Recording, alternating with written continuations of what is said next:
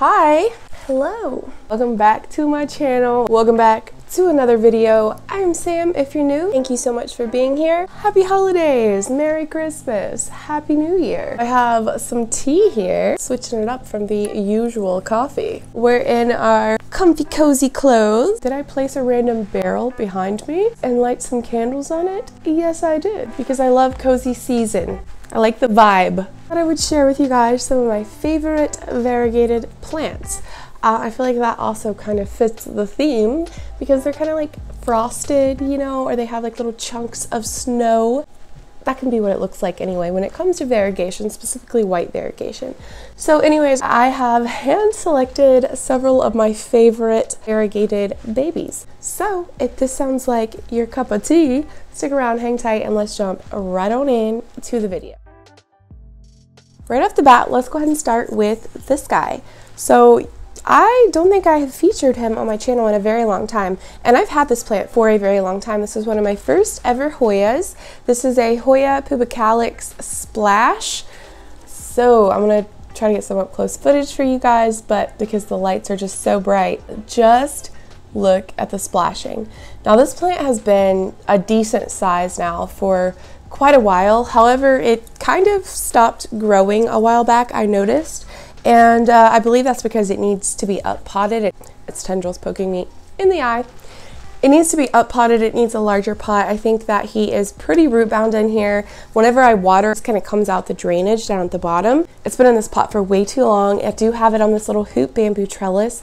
But this is a Hoya that I just think is so underrated. Now there's all different types of the pubicalyx, all different varieties of them. This one is quite dusty. I should have shined your leaves. I'm sorry, buddy. It's very dusty, actually. I'm not really sure what one this is, but I know that I had purchased it a few years back as a pubicalyx splash.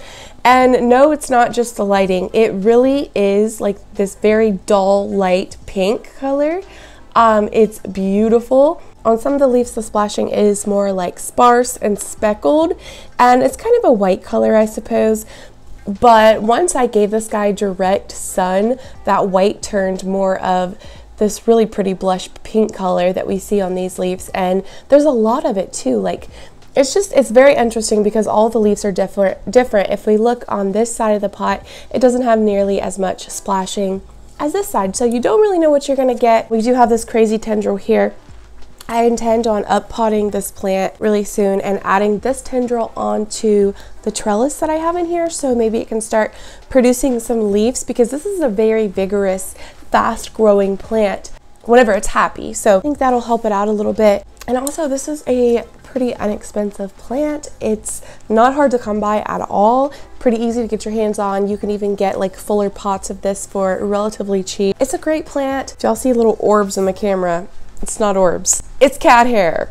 So yeah, first up, I had to include my Hoya pubicalyx splash. This is definitely a classic. This is Syngonium albopodiphyllum variegata, or variegated, otherwise known as a albo Syngonium. I don't really think I could do a favorite variegated plants video without including the albo Syngonium, because it is one of the most beautiful variegated houseplants that we can find. It is an extremely fast grower, really prolific. It's also very easy care. Syngoniums in general are very easy care. It is a plant that produces nearly snow white variegation. It's stark white, it's very white, it's beautiful. The clean, bright white of the variegation in contrast with that beautiful, beautiful green. You never know what you're gonna get, which is true with a lot of variegated plants, but the albo Syngonium is just, it's amazing, super easy to propagate. They grow so fast, absolutely gorgeous.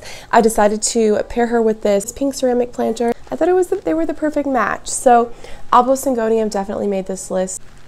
Another one of my faves is this beauty, and this is my Hoya australis Lisa. I remember this was just a wee itty bitty little like 2-leaf cutting that my friend Alex from Beantown Houseplants sent me in a trade that we did this spring will make 2 years ago. The Hoya Australis Lisa was at the very tip top of my wish list at the time, and also at the time they were very expensive, so which is ridiculous because it's such a fast growing Hoya. I don't understand it at all. Anyways, yeah, she sent me the cutting, it rooted up beautifully, and now this is what we have.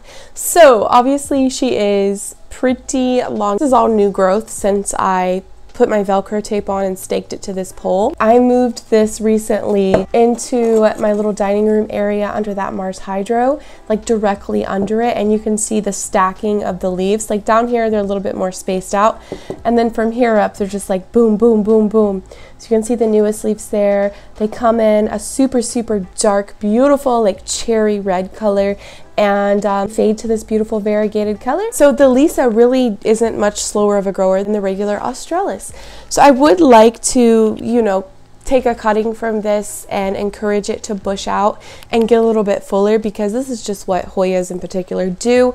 Unless you cut them, they, you know, they'll just grow in one big old long vine, and which is fine, it's beautiful. Definitely want this plant to bush out and get a little bit more full, so we'll see what I end up doing with her. I'm sure in a chore video or something we'll tackle this cutie patootie. He was a little bit thirsty, so I had to go ahead and give him a water before I filmed this, so he's a little droopy right now, but typically he stands at attention. So this is a variegated rabbit foot Maranta prayer plant, and this is probably, if I had to choose like my favorite Maranta, at least that I currently have in my collection, it would probably definitely be this one. It would definitely be this one. And it's just different. Like the typical Marantas have the striping down through the leaves. This one, not so much. It really just has the little rabbit foot pattern and then the variegation. So let me find some nice variegated leaves for you. This right here is one of my favorites. This is a smaller leaf, but look how cute that leaf is. The variegation on this is so pretty, and not every leaf will come in with variegation. You can cut the plant back if you notice it starting to revert to all green. But the one thing that I love most about this plant, if we can take a look at this leaf here, some of the leaves that do have variegation also have like this reddish pink color mixed in with the creamy white. All of the leaves don't have it. Here's some more of his leaves. It's amazing. It's not going to focus, so I'm definitely going to have to get some B-roll for y'all. But this is just such a cool Maranta. And like I said, some of the leaves have like more like splashing or speckles throughout them, and then others have little sectorial chunks like this one here. I think it honestly has to do with the lighting, like how much light you're giving them. Again, another really easygoing plant, especially for a prayer plant, to be in the prayer plant family. This one's just super easy. I mean, I do notice that he will start crisping and, you know, curling and crisping his leaves if I let him dry out too long. Like if I skip a watering for, you know, too many days, he'll crisp up some of his leaves, but he really doesn't ever stop growing. Variegated Maranta, rabbit foot Maranta, it's beautiful. I would like to move him out. I currently have him like on a bottom shelf in there under a grow light, and you don't really get to see, you know, him when you just walk around the house. I don't really get to see him and admire his beauty. So I would definitely like to move him out somewhere where he's more visible, where I can just kind of walk by and admire him. So I may do that now that I have him pulled out, but I love this guy. Had to include him because definitely, again, another extremely underrated houseplant. Good example of that red on the leaf. Do you guys see that right there? It's like a pinkish red. It's very subtle, but it's really pretty. Moved a little bit closer because I felt like I was just a little bit too far back. So this little guy, or gal should I say, is actually an orchid, a Phalaenopsis orchid, believe it or not, and it goes by Variegated Phalaenopsis Coffee, C-O-F-F-E-Y, coffee. Yeah, so I think there's also more to the name if you want to include it, like something Yingling coffee, I don't know, something like that. And it's actually quite uncommon. I never really see these in other people's videos or hear about other people talk about them, like other plant enthusiasts. Never really see them on Instagram. Whenever I actually ran across this in Walmart, I was like, whoa, because I never see different types of orchids where I live at all, other than your standard green Phalaenopsis, of course. So I seen this, I was pretty sure it's a Phalaenopsis because the growth pattern is the same, the leaves are pretty well the same. So this is a mini orchid. It's one of the smaller ones. It doesn't get big and huge, which is great for me because I don't have a lot of space, and it produces really cute little dainty purple flowers. It was in bloom whenever I picked it up. I got this for like $9.99, you guys. Anyways, I seen it and I was like, oh my gosh, this is amazing. This is so cool for $10. Are you kidding me? So I got it and I got online and immediately started doing my research to figure out what kind of orchid this was. And yeah, it goes by coffee. It just has this neat yellow rim around the leaves, but also, you guys, my favorite part, so whenever I got it, these leaves were newer and they still had this tinge to them. So if you look right here, she's actually putting off an adorable little baby leaf. Do you guys see that? How cute is it? I moved her in my grow tent, and yeah, oh, I'm also noticing a new flower spike coming in right there. So that's super exciting. Can y'all see that? She's giving me a new leaf and a new flower spike. Amazing. If you look on this new leaf, you will see this violet purple tinge through the variegation, through the leaf. It's like that on both sides. As the leaf grows, that purple will stay on the leaf. It'll just go all throughout the variegation on the rimming of the leaf. And then once the leaf is more mature, that purple will kind of go away. Now there is still some purple along the rim of this leaf. I can see, y'all probably aren't going to be able to see it, but it is there. The brighter the light, the more of that purple will come in with the variegation. I love variegated plants in general, you guys, but whenever there's like a special little bonus color added in, I'm all about it. I think it's the coolest thing ever. I just love colors. And I love purple, pink, red. Whenever I put her in my grow tent, that's when I noticed this new leaf coming in. So really stoked about it. I love this plant. The leaves are just so pretty. Like, they're so glossy and shiny. They almost have like a matte look to them. And I also am really enjoying the way the leaves are kind of like curled back. I didn't even know this plant existed before I found it. Here we have two plants, two of the same. So these are obviously pink princess philodendrons. And I feel like it's kind of controversial because you either love or you hate the pink princess philodendron, pretty much. A lot of people hate the plant. They don't get the hype. They don't like the pink. They're not that into it. A lot of people think they're hideous. A lot of people don't like them because they can revert. And then there's people like me who just can't get enough of them. So I have owned several of these over the last 2 to 3 years. I had a really big, beautiful one. It was probably the most beautiful pink princess I've ever seen because the leaves would come in so dark, like almost a black color, and then like this bubblegum pink. It was so beautiful. Like, I had so many half moons on that plant. But, you know, something that I tend to do, I will chop up a lot of my plants. If I am just like in a mood to buy some new wishlist plants, sometimes, you know, yeah, I'll just buy a wishlist plant. But many of the times I will choose to take a cutting from some of the plants that I've been growing and sell or trade them for plants that I, you know, want to buy, for new plants. And then, because I know those plants will grow back, right? Anyways, I ended up chopping up that pink princess until I had nothing left of it, basically. So I got more. So this is one from Aroid Asia. So this is a Indonesian pink princess, which I have heard from you guys mostly that these are more stable and they put out a lot more pink. I don't know if that's true or not, but I guess we'll find out. This plant took a little while. It took a couple months to acclimate, you know, to its new home after being shipped in the mail, but it is finally starting to grow, you guys, and it hasn't lost any more of its leaves. So this one's kind of getting a little bit chlorotic, but it's been such a slow process. I'm not even mad at it. I noticed a few days ago that it is pushing out its first new leaf in my care. So that's really exciting. I can't wait to see what it looks like. Definitely cannot tell if it has any pink in it yet, but this is the first pink princess. And then this is one that I had gotten right before this one, a month or so prior. And I knew this one was going to be sent to me, but I couldn't help myself. So I did a plant swap, a trade, and I did do an unboxing on my channel, I'm pretty sure. I got 2 single leaf cuttings of Pink Princess. I can't even remember what I traded her for, like what I gave her of mine, but there were 2 single leaf mid cuttings, mind you, mid, so they didn't have growth points. They had to produce their own.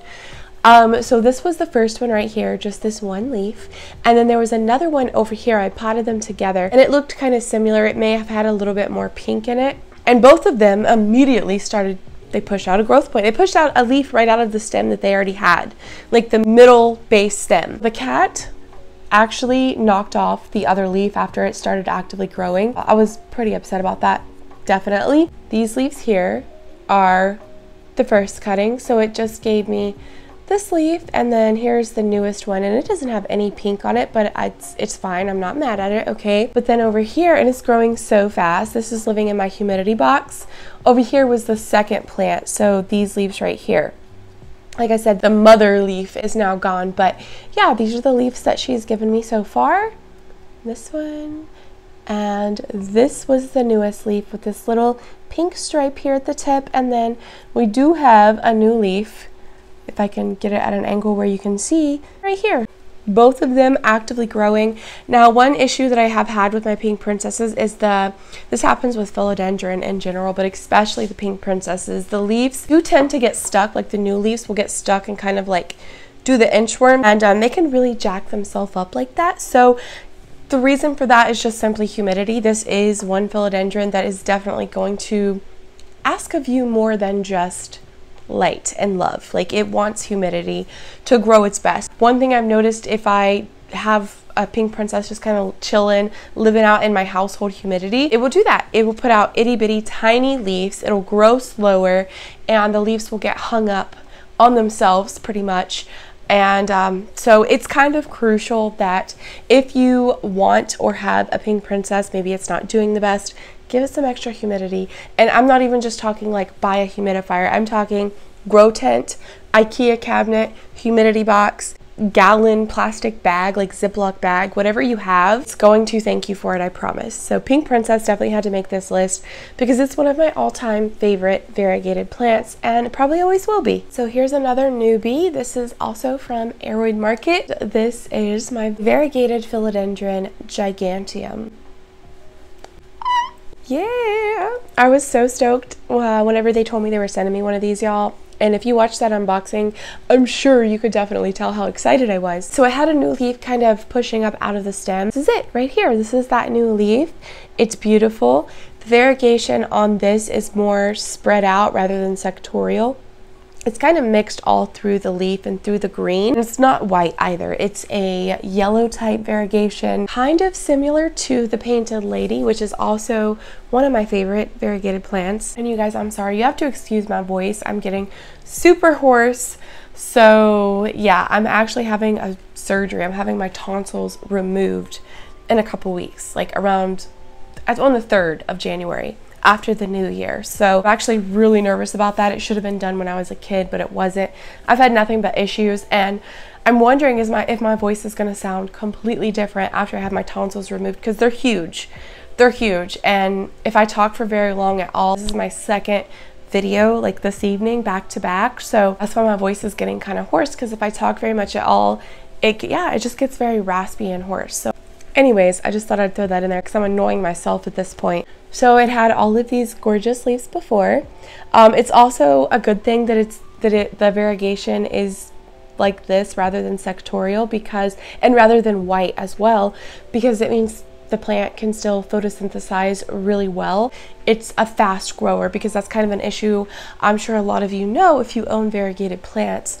A lot of variegated plants are slower growing because of that, for that reason, especially if there's a lot of chunky white variegation in the leaves. This one seems like it's going to be a really vigorous grower anyway.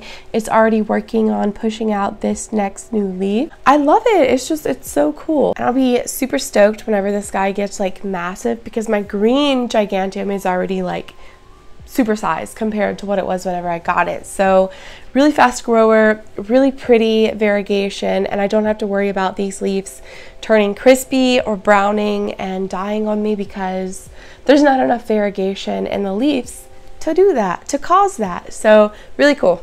He's awesome. Ooh, I love that new leaf so much. This is also a newbie. I know you guys. From Arrowwood Market, and this is a peace lily. This is Spathiphyllum Picasso, and it's pretty amazing. I did start to notice, you guys, some what I think is like bacterial stuff happening in my grow tent. I do have a fan in there. Somebody asked me that in a comment on one of my last videos. Yes, I have a fan in there and I have the vents open, but the fan's down low on the ground. I need to get the other plant stands I'm wanting to get like ASAP, and I need to be able to move the fan up to a higher surface and have it rotating around to kind of, you know, circulate the air and push out old air and suck in the new air. Anyways, all that to say, I did notice some browning on some of the older leaves on this one. I caught it early, so I think we're good. So I'm going to be removing these leaves, you guys, which is just so unfortunate, especially this one is beautiful. And I've already removed several. You can see, look at him. He's underneath a shelf, so he's kind of leaning towards the grow light. Definitely need to get another light up in there, or a brighter light perhaps. But he put off this leaf literally a couple of weeks ago.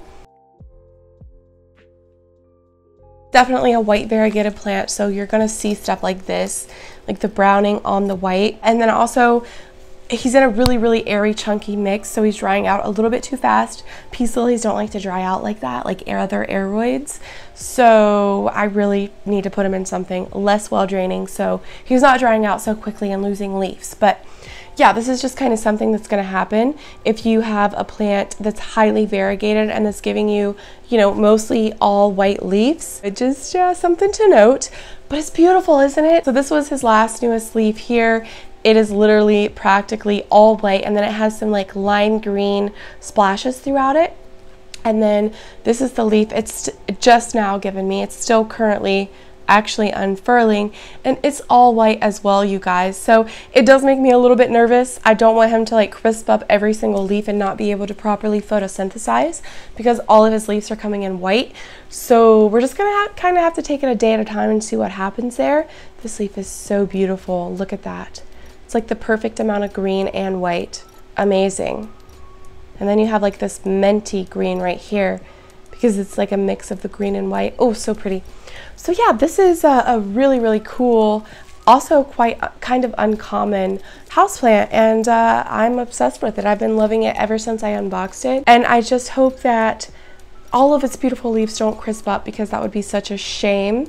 But it's amazing, so definitely on the list. It's a plant we have not seen in a while, and yet again, right? This is my beautiful Monstera Thai constellation that I unboxed going on 3 years ago now. This was an import. I think I got it from Thailand. I paid $100 for this little tiny baby, like 115 with like shipping and the Fido and all that. Got it, and it had like 3 or 4 itty bitty, I'm talking tiny, little non-fenestrated leaf. It was the cutest thing ever, and now he's grown into this. The Thai constellation, the variegation is much more stable, so you don't have to worry about them reverting like you do the Albo Monsteras. I also have an Albo that I'm loving as well, but I can't show y'all all my houseplants, okay? I gotta save some for upcoming videos. Yeah, this leaf is really beautiful. So the Thai constellation has definitely more of a creamy, almost yellowish colored variegation rather than white. The Albo is definitely more of a white sectorial variegation. I love that some of the leaves come in with sectorial chunks like that, and this, and then we have this leaf that is making its way out. It was gorgeous though while it lasted. It actually lasted quite a long time. Here's a little leaf, and then you have leaves that are more like this and this, which is more spread out. And then it just has those little hints and little chunks of that creamy variegation. It's gorgeous. This was his newest leaf here, which is getting to be a really good size. I'm just so very proud of this plant and how far he has came since I unboxed him.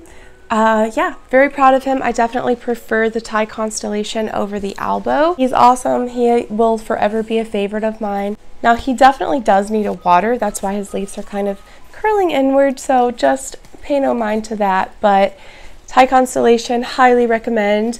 And actually this coming year, I think Costa Farms is going to be putting out big, beautiful, mature Thai constellations at your local big box and grocery stores. So if you have this plant on your wish list and you just haven't wanted to pay the price for it, just wait, because these are going to be available to us just like the Scindapsus trivii moonlights and many other plants have become available to us. Highly recommend. Amazing plant. I wish he was watered so he looked a little bit more handsome, but it's totally fine. All right guys, that's pretty well gonna do it for this video. Hope y'all enjoyed. Let me know what your all-time favorite variegated houseplant is, if you even like variegated plants at all. And yeah, thank you so much for watching. I will see y'all again very, very soon in my next video. Y'all are the best. I love you guys. Bye.